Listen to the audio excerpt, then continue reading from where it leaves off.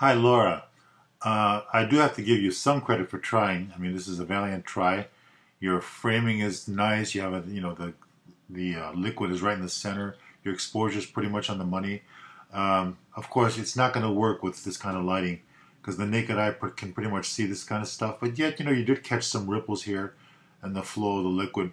So, and you intuitively know how to start lighting glassware. I mean, one way to go is to bounce light from behind through the glassware and through the liquid. So, uh, good. You picked up something here. That's good.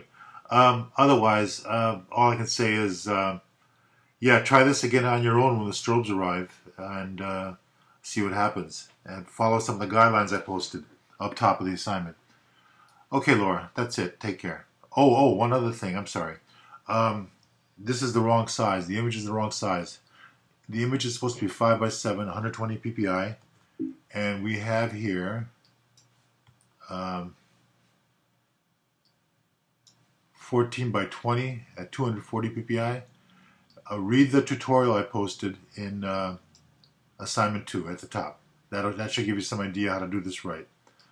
Okay, Laura, good luck. Take care.